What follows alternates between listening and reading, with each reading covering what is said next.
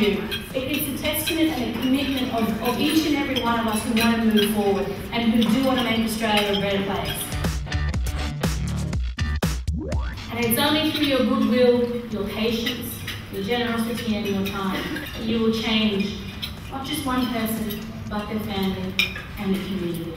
I think it's really exciting to be part of a new generation of Aboriginal and Torres Strait Islander people. I think for the employers coming through, you're starting to see people that can walk in both worlds. The Australian Employment Covenant started some 18 months ago, and since then we've had 95 employers make commitments to employ people. We have over now 21,000 jobs formally committed.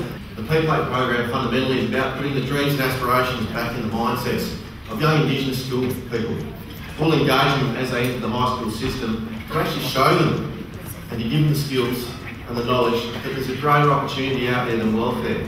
I know that right across the Northern Territory there is a very real spirit right across the Territory of people wanting to improve Indigenous disadvantage and actually worked to see Indigenous people fully participating in all of the opportunities that the Northern Territory and Australia has to offer.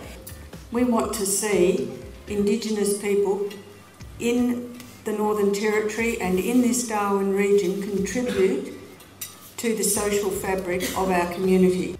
Now I'm asking everyone in the Employment Covenant, everyone in Darwin, everyone who's ever thought about employing an Indigenous person to not only step up and say, I'm willing to employ, but I'm willing to communicate to training organisations exactly what I need.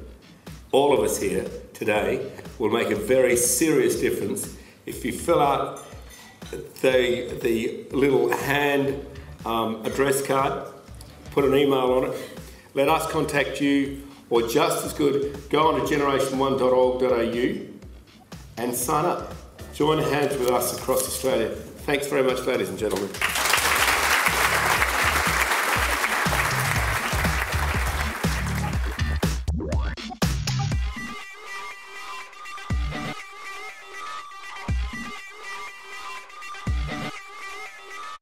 For